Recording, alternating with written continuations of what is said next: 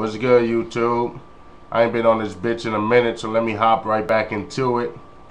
My grams passed away, so she left me the house, and bills are crazy now, man. Bills are redonkulous. So water bill, property. The house is paid off, but property tax, school tax. I got a lot of shit I got on my plate now, so my hustling has went up, 1,000-fold.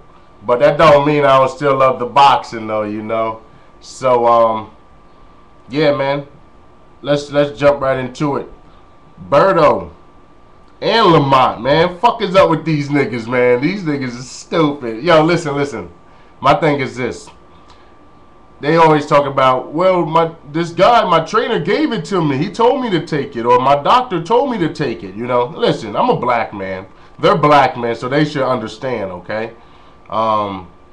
If somebody gives you something, a pill, whatever the hell it is, and he says, take this pill, you're supposed to say, well, what the hell is this, right? You don't just be like, all right, this is ecstasy? Pop that real quick. You know what I mean?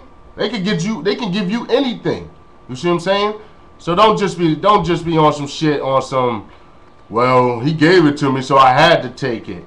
What Smokey say? What Smokey say? I ain't put that joint to your mouth and make you smoke it. Real talk, you know what I mean? Like, come on, man. Step your game up, man. So these two niggas, they really baffle me sometimes, man. They really bother me now with this whole, getting caught situation. Not saying now it jeopardizes all the fights that they have been in. For Peterson, it definitely, we all know for a fact, because if you see my response during the Peterson-Khan fight, I say right then and there that, Peterson is ready to take damage. Khan's not ready to take damage. I said that because, well, Peterson knows he's ready to take damage because he knows that he's on that shit, Look at the Cotto Margarito fight, the first one. Margarito is ready to take damage. So it makes it seem right away that he was cheating. No matter what you dish out to me, I know that what I have on the back burner is harder than what you throwing at me. You see what I mean? So look at, no matter what Cotto threw, that's why he was a little, confused. No matter what Cotto threw in the first fight, Margarito just shook it off and kept on moving forward, because he was juicing. So that was the same mentality that Peterson had also. And, I have no sympathy for cheaters, man. And I said this before and I said this again. If you're cheating, man, I have no love for you. I don't care who you are. If Floyd Mayweather himself was cheating, he can kick rocks straight up. You know what I mean? We don't need that shit in the sport, man. If you fans out there don't care about it, suck a dick, go choke on a donut. Seriously, man, y'all don't care about the hells. Y'all don't care about the sport. Y'all want to see good fights and good knockouts, but we want to continue seeing fights and knockouts. We don't want somebody to get permanently damaged. You see what I mean? So they can't fight again, regardless of who it is, okay? Shout outs to the boy Punisher. I was hyped to make a prediction about him versus Canelo. Shout outs to Paul Williams, man, who was paralyzed from the waist down. Damn, no matter how bad I would love to see Pacquiao get knocked out, no matter how bad I would like to see Pacquiao lose, because of all the bullshit hype that he has. I'm not just hating on him. But I would never wish or pray on Pacquiao to become paralyzed. That's serious, man. And I don't know if you guys really acknowledge that, as a fan, or if you guys just, well, it wasn't a knockout, some dumb shit like that. So bottom line, man, that's terrible for boxing, Just like in a couple days, the man himself is going to have to sit on some time that, he shouldn't even be in jail for. But, it's bad for the sport. So, what else can we say, man? Hopefully he stays true with the Lord, stay true with himself, and continues. It's better. Paralyzed is better than being dead. Okay, let's be real about it. It's better than being dead. So, Shout out to Paul. You beat Martinez the first time. Martinez knocked you out the second time. You were something to reckon with. You know, we can't argue that you wouldn't move up in weight, because if you're set at that weight, you're set at that weight. Floyd tried to move up, and you saw what happened to him. He had all types of trouble. Roy Jones Jr. tried to move up. He had a little bit of trouble. Came back down and realized his real trouble was in his own weight division. So, you know, I don't knock it at all that, you know, that the Punisher went out the way he did, man. I mean, it sucks the way that he did go out, but, you know, I mean, you know, that's the way to dice sometimes, man. That sucks. I really want to make that prediction for him and Alvarez. Now Alvarez is fighting Kirkland. I mean, you know, come on. I want to see that other one. I don't even care about that. I'm not that hype anymore. Shout outs to Bradley's pops. This nigga's a real ass nigga. I wasn't gonna watch the 24/7. But I want to see what Bradley was getting into. I already know Pacquiao style. All he does is hit the mitts all day. All they do is talk about his poor people in the world. They don't never show Pacquiao giving back to the community. They don't never show that shit.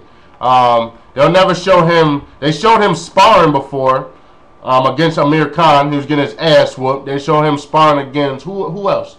Some 17-year-old getting his ass whooped there too. So. Oh, excuse me.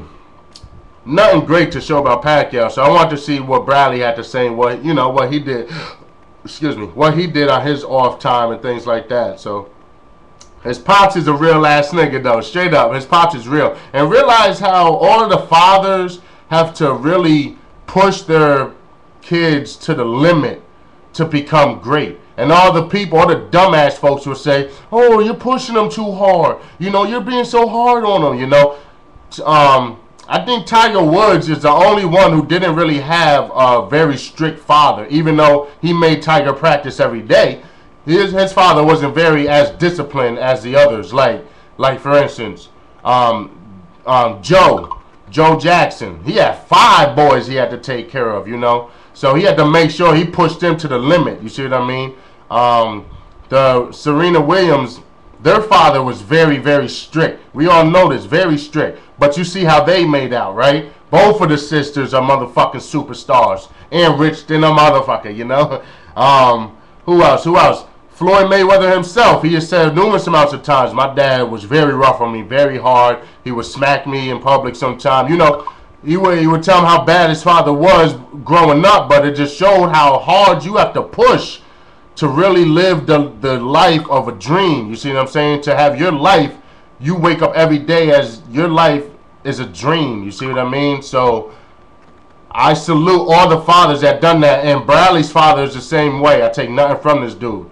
He told him before. You heard Brad. If you guys saw it, man, go watch it. I know a lot of people are like, fuck 24/7 with them niggas. You know, I was the same way. But like I said, I want to see what Bradley was about. So he said they didn't have a medicine ball back in the day. So what they did was they went out and his father ended up getting a rock to hit him in the chest with, you know, instead of a medicine ball. So he was like a rock, nigga. When he's pushing that big ass tire, he got his father on the tire. You know what I mean? Some Illmatic training, you know. So he brags a lot about his training being second to none. Nobody's better in training. We all know Floyd pushes to the limit. You see what I mean? So, you know, it'd be remarkable. I would love to see. No bullshit, man. And I'm still patient because I heard a lot of people drift away from the fight. But I still want to see a Bradley Amir Khan fight. Am I the only one who still wants to see that shit? Everybody else is like, oh, that shit is out the window. Nobody cares no more. Let me know, you know, so I can start, you know, thinking like, hey, if they did fight, it'd be because there'll be a good fight if they both fought, you know. I mean, that's about it right now. I'm about to go get this Dutch. I'll come back and drop another video. I was just trying to touch up on things that I've been out on for a minute because of, you know, my whole tragedy recently. So, yeah, man, that's about it. Let me go get this Dutch. I'll come back, man, some more. There was a couple topics I wanted to talk about. I was just watching BK Warrior's video about the greatest of all time. I should upload my my show off video to his, so then he understands. So he knows, you know, I believe the same thing, that Floyd is the greatest of all time. Everything's a 10 on the Richter scale, you know. But I mean, you know, you gotta love this sport, man. I love this sport. Oh, another thing I was tight at was, man, I was preaching for a minute, and I went to the Mayweather fight on in the movies, and they even had like the previews up there for the Adrian Broner fight. So I'm thinking for a minute, like, okay, the Floyd fight was on the 5th. The 19th, we get hit with the Broner. And then the 9th fight, you got you got those two fighting, Pacquiao and Bradley. So, you know, I was hyped on the 19th. I was like, today's the 19th, you know. And then I'm looking, I'm like, so where the fuck is he, you know? So I had to go to Wikipedia and find out what the fuck is going on. And every time you make a fight on Wikipedia, they put up your future fight coming up, you know, and it shows that he's not fighting until July 21st, which is bullshit. But it is what it is, man. So we just gotta wait our time out now. So, you know. But shout outs to my subscribers, shout outs to the people I'm subscribed to. I'm back in this bitch. I heard Amir Khan today wants to fight Pacquiao and Bradley. I think he'll beat, or Pacquiao and Mayweather. I think he'll beat Pacquiao. He was sparring with him. And go check it out. You know, you can say I'm lying all you want. Go check out the sparring match between Pacquiao and Amir Khan, and you'll see Amir Khan actually giving leeway, being lenient to Pacquiao, because every 5 seconds Pacquiao has to fix his gear on his head or fix his trunks. And we all know that, you know, you don't need to fix your trunks that much. You just are getting hit, you know, in abundance of time. So it's like, hey, let me fix my gear, so maybe he'll back up a little bit, you know. So I believe Pacquiao's gonna get his ass whooped on the 9th. I believe that after that, I believe once Pacquiao loses, I think his fan base, honestly, it's weird to say, I think his fan base, not the Pactars, but the fans who are like, hey, you'll get him next time, I think they will still ride with Pacquiao. You know, I don't think they'll leave right away. I think the fan base I think Bob Arum is going to put all his eggs in the Bradley, and he's going to keep him away from dangerous fights. He's not going to put him in. I don't think he will. I don't think he'll put him in there with Khan. As much as I want to see that fight, you know. Bradley versus Zab Judah, you know, I pretty much gave up on Zab once he did that fluke, you know. But, yeah, man, like I said, I want to rant forever. Keep it going, fellas. I'll be back soon. I'm going to get this Dizuts right now. Y'all know me. Keep it 100. All right, I'm out this bitch.